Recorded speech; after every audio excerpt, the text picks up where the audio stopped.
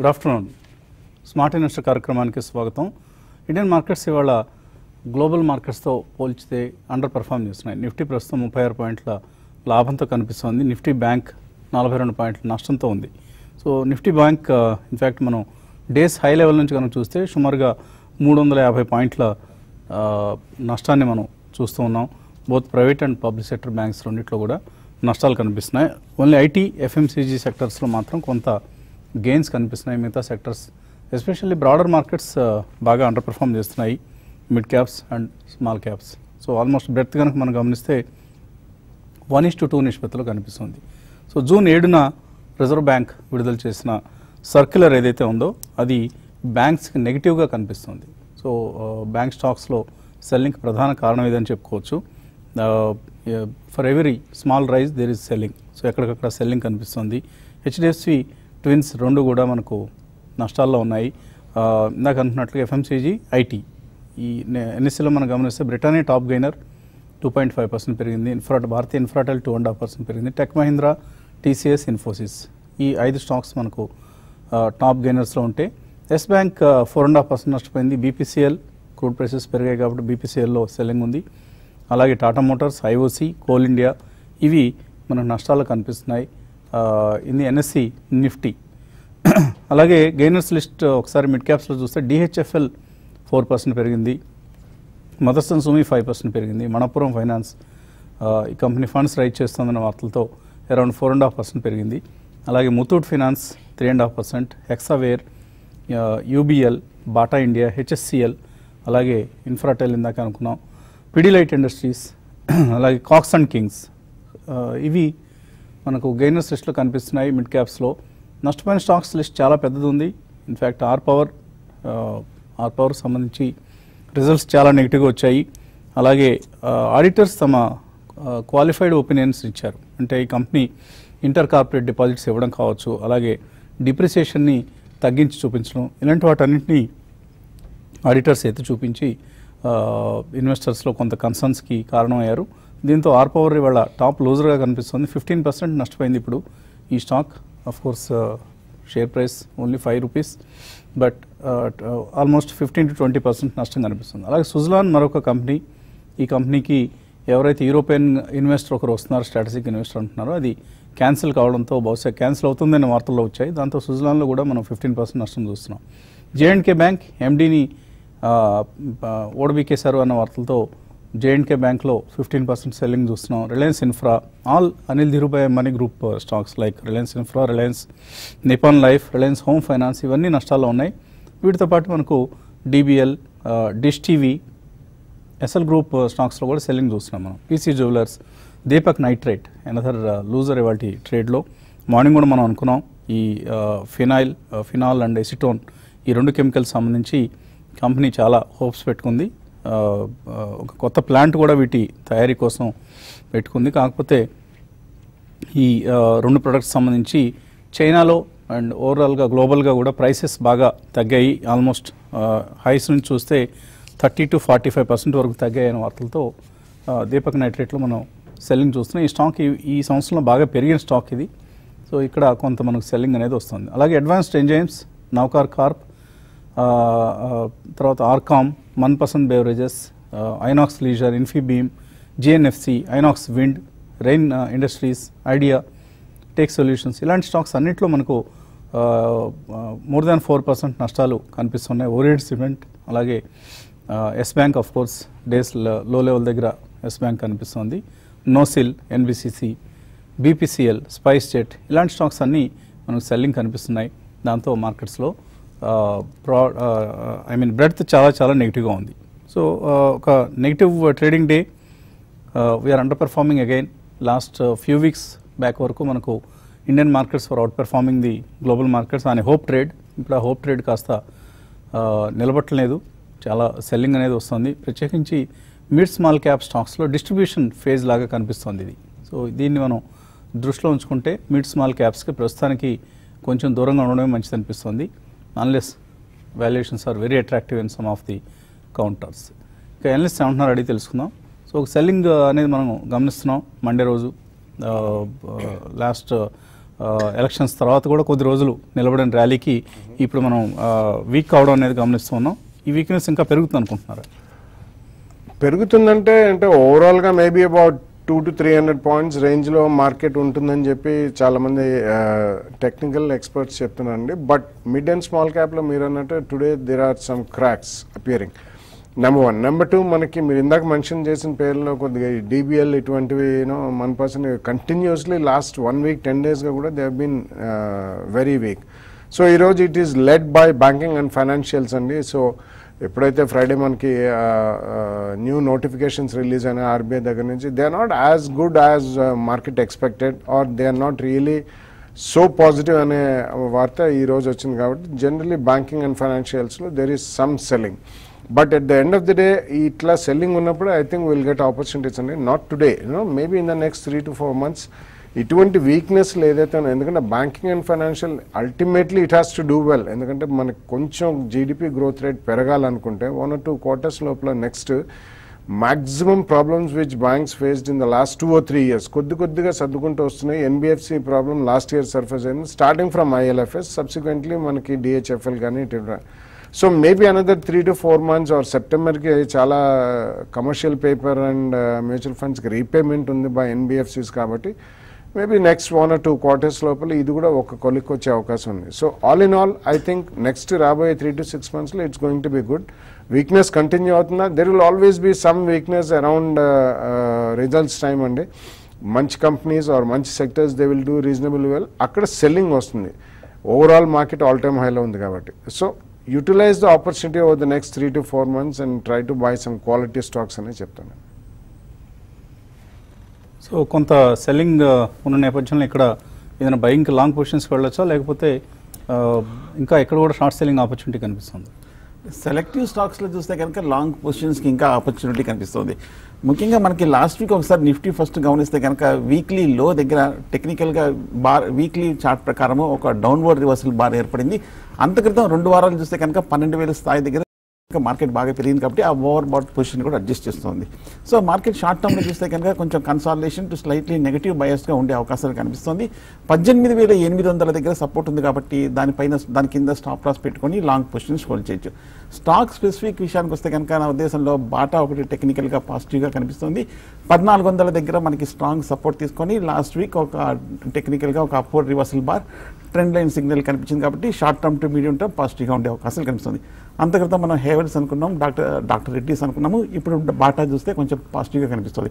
IT stocks కూడా last 2-3 వారాలుగా బాగా పెరిగింది కాబట్టి ఇందులో కొంచెం స్లైట్గా సపోర్ట్ లెవెల్ నుంచి ఇప్పుడే కొంచెం అప్వర్డ్ బయాస్డ్ కనిపిస్తున్న స్టాక్ చూస్తే కనుక tech Mahindra. So tech Mahindra కూడా నా ఉద్దేశం కొంచెం అండర్ పెర్ఫార్మ్ చేసినప్పటికీ పిఎస్తో కంపేర్ చేస్తే బట్ టెక్నికల్గా పాజిటివ్గా కనిపిస్తుంది. So Bata and tech Mahindra ఈ 2 మీడియం టర్మ్ పాయింట్ ఆఫ్ వ్యూలో కన్సిడర్ చేయొచ్చు. ఓకే, కొన్ని మెయిల్స్ వచ్చాయి మనకు. లీలా ఫణి అన్న పేరుతో వచ్చింది mail. Hikal and axis bank ఈ 2 తీసుకుందాం అనుకుంటున్నారు. ఫండమెంటలీ మంచి కంపెనీస్ అని లాంగ్ టర్మ్ కోసం. Definitely మంచివేనండి. Hikal is a small cap company, but axis bank of course it's a large cap bank. And private sector బ్యాంకింగ్లో లాస్ట్ 6 monthsలో మ్యాక్సిమం రిటర్న్ ఇచ్చింది కూడా I think it's axis bank followed by maybe ICICI. So ఈ కారణం వలన axis bank on every dip is a by. Hikal is a player in APIs అండి. Both మనకి chemical intermediates కొన్ని తయారు చేస్తారు అండ్ యాక్టివ్ ఫార్మస్యూటికల్ ఇంగ్రీడియంట్స్ చేస్తారు. And they are not only in pharmaceuticals, they are also in to poultry and other kind of stuff. So definitely Hikal is a decent company అండి. So on every decline you can buy Hikal also. 2 years with 2 కూడా కొనుక్కోవచ్చు. Caller లైన్లో ఉన్నారు, హైదరాబాద్ నుంచి Sumanth. Hello, అడగండి Sumanth. Sir Reliance capital వచ్చేసి 135 లో ఉన్నాను సార్. ఇప్పుడు అది డ్రాస్టిక్ గా పడిపోతుంది. న్యూస్ కోసం సబ్ చేస్తే న్యూస్ ఏం లేదు. ఇప్పుడు యావరేజ్ చేయడానికి కరెక్ట్ టైం. యావరేజింగ్ అంటే మీరు న్యూస్ అసలు గ్రూప్ న్యూస్ చూడాలండి. ఒక కంపెనీని స్టాండ్ అలోన్గా చూడకూడదు. అసలు ఈ గ్రూప్లో ఏం జరుగుతుంది, అనిల్ అంబానీ గ్రూప్కి చెందిన కంపెనీ ఇది. సో ఎప్పటికప్పుడు ఫండ్స్ కోసం సతమతం అవుతూ చాలా కష్టపడుతున్న గ్రూప్ ఇది. సో చాలా కంపెనీలు దివాలా కూడా తీసాయి. రిలయన్స్ కమ్యూనికేషన్స్, అలాగే రిలయన్స్ పవర్, ఇట్లాంటి కంపెనీస్ అన్నీ కూడా. రిలయన్స్ క్యాపిటల్ ఒక్కటే కొద్దిగా బెటర్ ఆఫ్ పొజిషన్లో ఉంది. సో గ్రూప్ ప్రాబ్లమ్స్ అన్నీ కూడా దీనికి కూడా కంటేజియన్ ఎఫెక్ట్ లాగా అంటుకునే అవకాశం కూడా ఉంటుంది. అందుకని మీరు యావరేజింగ్ ప్రైస్ చూసి యావరేజ్ చేయటాలు అవి చేయొద్దు. ఏమైనా టెక్నికల్గా యావరేజ్ చేసే పరిస్థితి ఉందా? రిలయన్స్ క్యాపిటల్ చూస్తే కనుక లాస్ట్ 3 నెలలుగా 210 రూపాయల నుంచి కంటిన్యూస్గా పడుతూనే ఉంది. 210 రూపాయల్లో ఏప్రిల్ ఫస్ట్ వీక్లో వచ్చిన హై దగ్గర నుంచి చూస్తే కనుక ఫండమెంటల్గా బాగా నెగిటివ్ న్యూస్ కూడా మనం కంటిన్యూస్గా వింటూనే ఉన్నాము.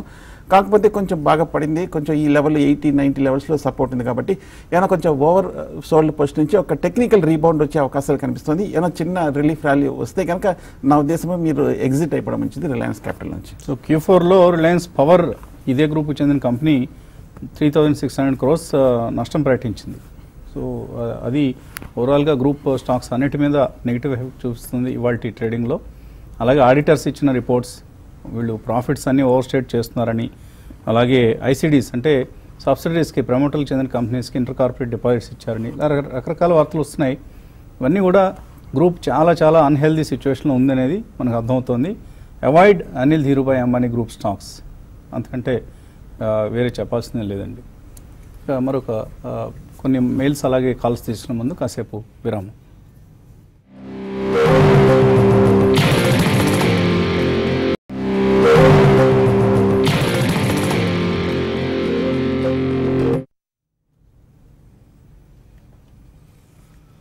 స్మార్ట్ ఇన్వెస్టర్ కార్యక్రమానికి తిరిగి స్వాగతం. మార్కెట్స్లో హైయర్ లెవెల్స్ దగ్గర సెల్లింగ్ అనేది మనకు కనిపిస్తుంది. బ్యాంక్ నిఫ్టీ 31,000 లెవెల్ను నిలబెట్టుకునే ప్రయత్నం చేస్తుంది. అలాగే నిఫ్టీ కూడా ఇక 11,900 లెవెల్ని నిలబెట్టుకునే ప్రయత్నంలో ఉంది. Otherwise there is a selling mood in the mid and small caps. తర్వాత కాలర్ లైన్లో ఉన్నారు విజయవాడ నుంచి రవిప్రసాద్. అడగండి రవిప్రసాద్. 31,400 కాల్ ఆప్షన్ తీసుకున్నాను.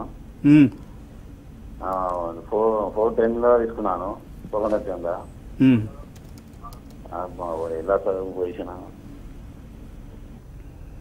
31,400 బ్యాంక్ నిఫ్టీ అనుకుంటాను కాల్ ఆప్షన్ తీసుకున్నారు.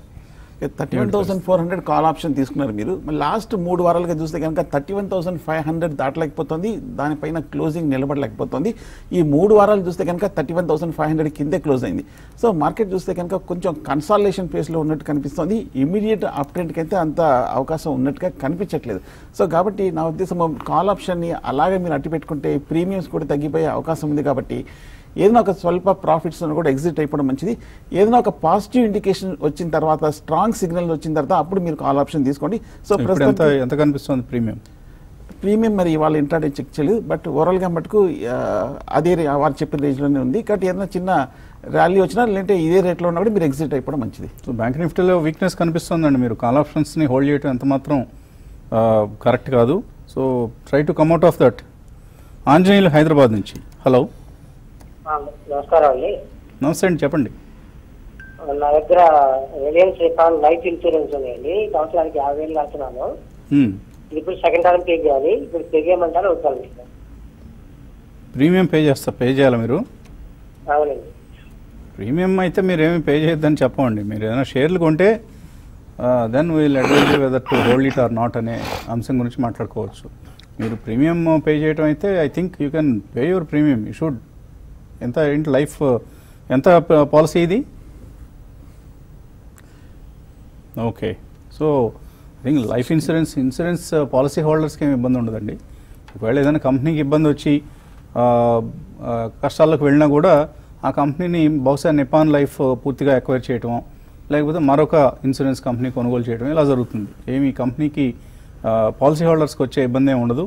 99% ఎటువంటి ఇబ్బంది రాకుండా IRDA లాంటి సంస్థలు చర్యలు తీసుకుంటాయి. కాబట్టి దాని గురించి మీరు పెద్దగా సందేహాలు పెట్టుకునే అవసరం లేదు. బట్ ఈక్విటీ షేర్ హోల్డర్స్ అయితే చాలా కేర్ఫుల్గా ఉండాలి ఈ గ్రూప్ షేర్ల పట్ల. తర్వాత శ్రీకాంత్ అడుగుతున్నారు, దిలీప్ బిల్డ్కాన్ అండ్ ఎస్కార్ట్స్ ఈ రెండు కొనుక్కోవచ్చా ఈ ప్రైస్లో? దిలీప్ బిల్డ్కాన్ ఇందాక మెన్షన్ చేసినట్టు last 10 daysలో there is something which doesn't meet the I అండి, తెలియట్లేదు. కంటిన్యూస్ లోవర్ సర్క్యూట్స్లో కూడా ఒక 3-4 days క్లోజ్ అయింది, అంటే 5% లోవర్ సర్క్యూట్. తర్వాత ఇవాళ కొంచెం ఐ థింక్ సడలించినట్టున్నారు, ఆల్మోస్ట్ 10% డౌన్ కూడా ఉంది. ఐ డోంట్ థింక్ అట్లా ఫాలోయింగ్ కంపెనీలో irrespective of the fundamentals do not by that అండి. Let it settle down, then we can think ఏమైంది అనేది మొత్తం న్యూస్ బయటకు వస్తాను కానీ క్లారిటీ రాదు. I don't think till then you should buy. తర్వాత చెన్నై నుంచి కాలర్ లైన్లో ఉన్నారు నాగార్జున. సార్ ఇది అశోక్ లేలాండ్ 112 మీద యావరేజ్ మీద ఉన్నాయి, 300 షేర్స్ ఉన్నాయి. ప్రస్తుతం 90 మీద ట్రేడ్ అవుతుంది. దాన్ని యావరేజ్ చేసుకోవచ్చా లేకపోతే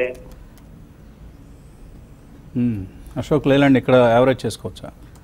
అశోక్ లేలాండ్ మనకి లాస్ట్ ఒక 2-3 నెలలుగా చూస్తే కనుక 80 రూపాయల దగ్గర స్ట్రాంగ్ సపోర్ట్ కనిపిస్తుంది. యావరేజింగ్ అంటే ఇప్పుడే వద్దనిపిస్తుంది, ఎందుకంటే మార్కెట్ సిగ్నల్స్ కూడా ఇంకా బుల్లిష్ ట్రెండ్ కనిపించట్లేదు కాబట్టి కొంచెం ఈ మధ్య ఒక స్వల్ప అప్ ట్రెండ్ తర్వాత కొంచెం అప్ ట్రెండ్కి బ్రేక్ పడినట్టు కనిపిస్తుంది. కాబట్టి ఒక చిన్న కరెక్షన్ వచ్చిన తర్వాత అశోక్ లేలాండ్ని మీరు యావరేజ్ చేసుకోవచ్చు నెక్స్ట్ 1 year పర్స్పెక్టివ్ తోటి. కాకినాడ నుంచి చంద్ర లైన్లో ఉన్నారు. హలో హలో, అడగండి చంద్ర. అదే అండి, ఎల్ఎన్టీ ఫైనాన్స్ అలాంటి ఎంటర్ప్రైజెస్ అండి. ఈ రేట్లో కొనుక్కొచ్చండి 1 year ఆగడానికి. ఎల్ఎన్టీ ఫైనాన్స్, ఇంకొకటి ఏదన్నారు? అదాని ఎంటర్ప్రైజెస్ అండి. ఈ రేట్లో 1 year కోసం కొందాం అనుకుంటున్నారు? అవునండి, అవునండి. కొనుక్కోవచ్చా? No, I don't think 1 year is a short time span అండి. ఇందాక చెప్పినట్టు ఫైనాన్షియల్ కంపెనీస్ అన్నీ కూడా రాబోయే రోజుల్లో ఏదైనా ట్రేడింగ్కి పనికొస్తాయేమో కానీ 1 year ఇన్వెస్ట్మెంట్కి దో ఎల్ఎన్టీ ఫైనాన్స్ అరౌండ్ 120-130 జోన్లో ఉంది. బట్ ఐ డోంట్ థింక్ ఇక్కడ నుంచి అప్వర్డ్ ట్రెండ్ అనేది ఇమీడియట్లీ వస్తుందని అనుకున్నాను. అదాని ఎంటర్ప్రైజెస్ కూడా రీసెంట్లీ బాగా పర్ఫామ్ చేసిన గ్రూప్లో పర్ఫామ్ చేసిన దాంట్లో బాగానే పెరిగింది కాబట్టి wait for 10-15% correction. 1 year is a short span. రాబోయే రోజుల్లో మేబీ నెక్స్ట్ మంత్ మనకి బడ్జెట్ కూడా ఉంది. కొద్దిగా మార్కెట్ ఆల్ టైమ్ హైలో ఉంది కాబట్టి ఇవన్నీ అదాని ఇటువంటివన్నీ కూడా నెంబర్ 1 స్టాక్స్ కాబట్టి దానికి కొద్దిగా ఇండెక్స్లో కూడా ఇది ఉంటుంది. నా ఉద్దేశంలో మాత్రం Adani enterprises wait for a correction. L&T finance you should not by if you have 1 year view. తర్వాత హైదరాబాద్ నుంచి రాజశేఖర్ లైన్లో ఉన్నారు. Hello. Hello sir, good afternoon sir. Good afternoon అండి, అడగండి. సార్ నేను 6 years back Kingfisher airlines shares కొన్నాను సార్. 60,000 ఇన్వెస్ట్ చేశాను. అప్పట్లో 6 రూపీస్ ఏమో ఉంది ప్రైస్, తర్వాత 3 రూపీస్కి వచ్చేసింది. తర్వాత ట్రేడ్ అవ్వట్లేదు సార్ స్టాక్. అది అదేమో డిమాట్ అకౌంట్ అట్లానే ఉండిపోయాయి, హెచ్డిఎఫ్సి డిమాట్ అకౌంట్ లో. ఓకే, ఇప్పుడు దాన్ని నేను వేరే జెరోలోకి అతను ట్రాన్స్ఫర్ చేసుకోవచ్చా? అసలు అది కంపెనీ పరిస్థితి ఏంటి? మనీ ఏమైనా ఎన్నికి వచ్చే ఛాన్స్ ఉందని చెప్తారా సార్? ఏం రాదండి. మీరు ఇంకా ఏమైనా ఇతర షేర్లు ఉన్నాయా? ఇది ఒకటేనా మీ దగ్గర ఉన్నది? ఇది ఒకటే సార్. ఒక్కటే పోయి కరెక్ట్గా కింగ్ ఫిషర్లోనే దూరారు మీరు. సో దురదృష్టం ఏంటి అంటే ఆ కంపెనీ ఇప్పుడు మూతపడిపోయింది. ఏం లేదండి, మీకు అసలు మీ డబ్బులు మీకు వెనక్కి వచ్చే ఆస్కారమే లేదు. ఆ కంపెనీ పూర్తిగా దివాలా తీసి మూతపడిపోయింది. కాబట్టి ఆశలు వదిలేసుకోండి. దానికోసం మీరు డిమాట్ డిపాజిటరీ పార్టిసిపెంట్కి డిమాట్ ఫీజు కట్టడం కూడా దండగా. ఇంకా అంతకంటే చెప్పేది ఏముంది ఇందులో. సో మరొక వార్త కూడా వస్తుంది. J&K బ్యాంక్, సో ఈ బ్యాంక్ సంబంధించి ఫ్రాడ్యులెంట్ ట్రాన్సాక్షన్స్ జరిగాయి. సో చాలా పెద్ద ఫ్రాడ్ జరిగిందన్న వార్తలతో దాని మీద ఏసీబీ రైడ్స్ కూడా జరుగుతున్నాయట అక్కడ. అందువలన బ్యాంక్ షేర్ చాలా నష్టాల్లో ఉంది. ఆల్మోస్ట్ ఇవాళ మార్నింగ్ నుంచి కూడా నష్టాల్లో ఉంది. మళ్ళీ ఇప్పుడు ఈ వార్త వచ్చిన తర్వాత 13-14% లాస్లో కనిపిస్తుంది J&K బ్యాంక్. తర్వాత మెయిల్ చూద్దాం. DBL హోల్డ్ చేస్తున్నాడు. సూర్యప్రకాష్ పంపించారు ఈ మెయిల్. ఇది వరుసగా బాగా పడిపోతూ వస్తుంది. ఏమైనా నెగిటివ్ వార్తలు ఉన్నాయి ఇందులో? వీ డోంట్ నో అండి. ఇందాక కూడా చెప్పాను, ఎవరు అడిగితే నెగిటివ్గా ఏదైనా వార్తలు ఉన్నాయా వీ డోంట్ నో. పబ్లిక్ డొమైన్లో ఇప్పటిదాకా వస్తేనే కానీ తెలీదు. బట్ లాస్ట్ 10 days నుంచి it's been week. So we have to wait for any news to come out. వాళ్ళు కూడా ఆల్మోస్ట్ 8% నష్టంలో ఉంది. Most of the mid caps నష్టాల్లో ఉన్నాయండి. మరి దిలీప్ బిల్డ్కాన్కి సంబంధించి దీనికి కొద్దిగా పొలిటికల్ కనెక్షన్స్ కూడా ఉన్న కంపెనీ ఇది. సో చాలా కాంట్రాక్ట్స్ వాళ్ళు నేషనల్ హైవేస్ అథారిటీ నుంచి ఇలా రకరకాల సంస్థల నుంచి వాళ్ళు బిడ్ చేసి సంపాదించుకున్నారు. మన రాష్ట్రంలో అంటే తెలుగు రాష్ట్రాల్లో కూడా వాళ్ళకి చాలా ప్రాజెక్ట్స్ ఉన్నాయి, రోడ్ ప్రాజెక్ట్స్. సో ఏదైనా నెగిటివ్ న్యూస్ కూడా వస్తే మనం అంటే ఇతమితంగా మనకి ఎక్స్చేంజెస్కి అయితే ఎటువంటి నోటిఫికేషన్ లేదు, మార్కెట్స్లో కూడా వినలేదు. This could be because of overall negative sentiment in the mid caps are ఏదైనా కంపెనీ స్పెసిఫిక్గా ఏదైనా యాక్టివిటీ కూడా జరిగి ఉండొచ్చు. మాకు ఏదైనా సమాచారం తెలిస్తే మీతో పంచుకుంటాం. తర్వాత కాలర్ విష్ణువర్ధన్ రెడ్డి. హలో. నమస్కారం సార్. నమస్తే అండి, అడగండి. ఏం లేదు సార్, నేను 3 months బ్యాక్ రిటైర్డ్ అయినాను. కొద్దిగా రిటైర్మెంట్ అమౌంట్స్ వచ్చేసినాయి నాకు. నేను కొద్దిగా మ్యూచువల్ ఫండ్స్ లో I want invest in mutual funds. Whether it is good or bad మీరు ఏమైనా అడ్వైజ్ ఇస్తే నేను మీరు చెప్తే అది చేస్తామండి. అంటే మీరు షార్ట్ టర్మ్ కోసం ఇన్వెస్ట్ చేద్దాం అనుకుంటున్నారా? అంటే ఒక 4 years 5 years sir. 4 to 5 years కోసం ఇన్వెస్ట్ చేస్తారు. మేబీ బ్యాలెన్స్డ్ ఫండ్స్ లాంటివి ట్రై చేయాలండి మీరు. ఎందుకంటే మీకు బ్యాలెన్స్డ్ ఫండ్స్ అని అదొక కేటగిరీ ఉంటుంది. అంటే కొంత భాగాన్ని వాళ్ళు ఈక్విటీలో ఇన్వెస్ట్ చేస్తారు, కొంత డెట్లో ఇన్వెస్ట్ చేస్తారు. కొద్దిగా కాంపోజిషన్ కూడా మార్కెట్ కండిషన్స్ని బట్టి ఎప్పటికప్పుడు మార్చుకుంటూ ఉంటారు. సో అటువంటి బ్యాలెన్స్డ్ ఫండ్స్ అయితే మీకు బెటర్గా ఉంటాయండి. హైబ్రిడ్ ఫండ్స్ అని కూడా అంటారు వీటిని. సో అటువంటి వాటిలో మీరు ట్రై చేయండి. ఎందుకంటే అదర్వైజ్ ఇట్స్ ఎ రిస్కీ. మీ వయసు రీత్యా ఎక్కువ రిస్క్ తీసుకోలేని పరిస్థితి ఉంటుంది మీకు బహుశా. లేదు I'm a risk taking person అని మీరు అనుకుంటే ఈక్విటీ ఫండ్స్లో కూడా ఇన్వెస్ట్ చేయొచ్చు, large cap funds are multi cap ఫండ్స్లో. But our advise is you go and invest in some hybrid funds. So అటువంటి వాటిలో you can invest in some Sundaram equity లాంటివి, లేకపోతే సిఆర్ ఈక్విటీ హైబ్రిడ్ ఫండ్, ఇటువంటి వాటిలో మీరు invest చేసే ప్రయత్నం చేయొచ్చు. They will give you రఫ్లీ around 10 to 13% వరకు రిటర్న్ వచ్చే అవకాశం ఉంటుంది. హ్యూజ్ రిటర్న్స్ అయితే రావు, but they will be performing better than your fixed deposits and other senior citizens deposit schemes లాంటి వాటికంటే కొంత బెటర్ రిటర్న్ కావాలంటే you can try hybrid funds. But కొద్దిగా ఇన్ఫర్మేషన్ అంతా బాగా కలెక్ట్ చేసి గ్యాదర్ చేసిన తర్వాత ఇన్వెస్ట్ చేయండి. ఎందుకంటే you cannot take a bigger risk at this age. So ఇంకొక మెయిల్ చదువుదాం. లాస్ట్ మెయిల్ ఆకుల అశోక్ అడుగుతున్నారు. Deep industries, SBI life, AU small finance ఈ 3 కూడా లాస్ట్ 2 yearsగా హోల్డ్ చేస్తున్నారట. పెరగడం లేదు, నష్టాల్లో ఉన్నారు, పైగా ఏం చేయాలి? ఎస్బీఐ లైఫ్ రీసెంట్లీ కొద్దిగా అంటే మీకు general insurance industry, both life or general insurance, it has a long gestation period, at least 3 years 5 years plus. So 2 yearsలో deep industries had a very strong correction. కొద్దిగా అక్కడి నుంచి it's time to come out. ఎందుకంటే మధ్యలో వాళ్ళకి ONGC related contract ఒక దాంట్లో controversy వచ్చింది. Deep industries is into oil and gas related services.